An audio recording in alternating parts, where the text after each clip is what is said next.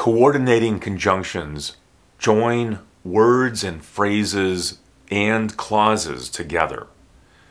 In this video, I'll show you the coordinating conjunctions and, but, or, so, yet, nor, and for. There are 7 coordinating conjunctions: and, but, or, so, yet, nor, and for. Use and when adding things together. Use but for differences, and or is used when there's a choice. Use so when there is a result. Yet is similar to but still. This is like nevertheless. Nor is the negative form of or. So there's no choice, or not much of a choice. And for is similar to because when it's used as a conjunction. I have eggs and toast for breakfast. Here's the subject, here's the verb, and here's the object, eggs and toast. So both of these together form the object in the sentence. Here, eggs and toast are the subject, and the verb matches the subject. It's plural. Eggs and toast are easy to make.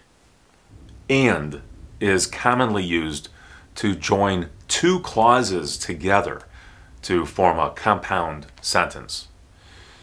In the first clause, here's a subject, a verb, and an object. Then there's a comma here, and then the conjunction, and subject, verb, and object. I like eggs and toast. Now we have a simple sentence with a subject, a verb, and then here is the object. It's plural, joined by the conjunction and. Use the conjunction but to show differences or contrast.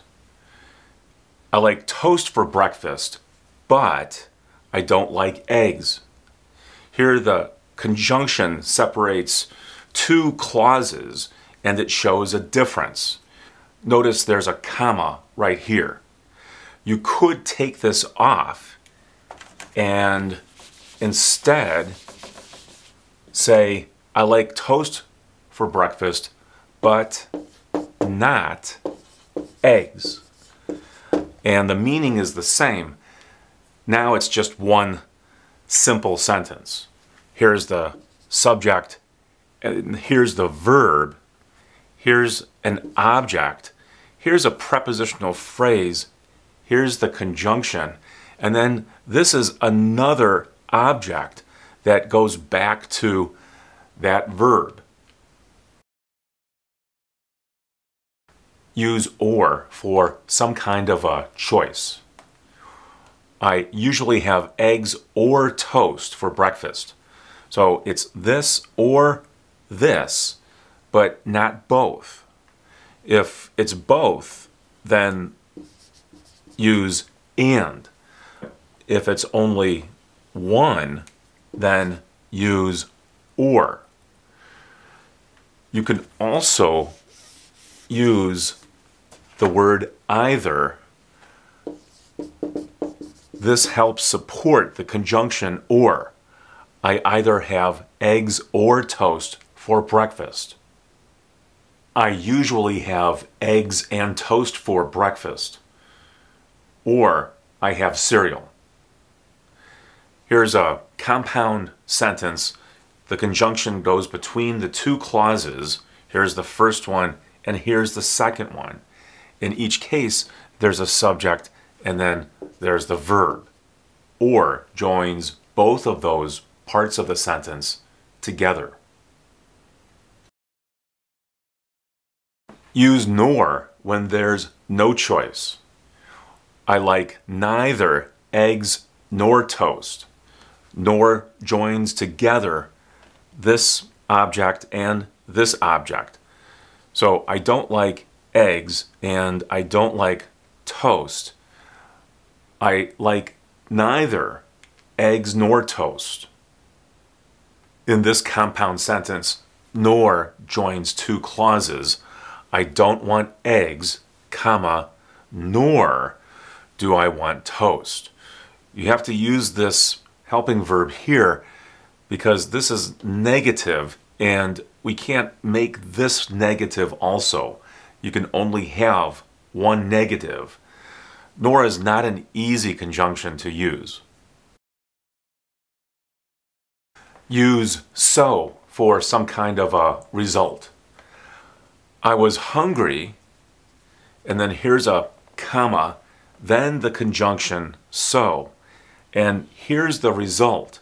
I made breakfast. I was hungry, so I made breakfast. I was so hungry. In this sentence, so is not a conjunction, it's an adverb for the adjective hungry.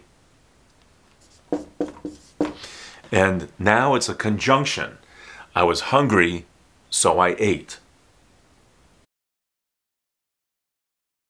The conjunction yet is similar to but. Still, there's some sort of underlying reason for something not to happen, similar to nevertheless. Breakfast is on the table, comma, yet no one is ready to eat.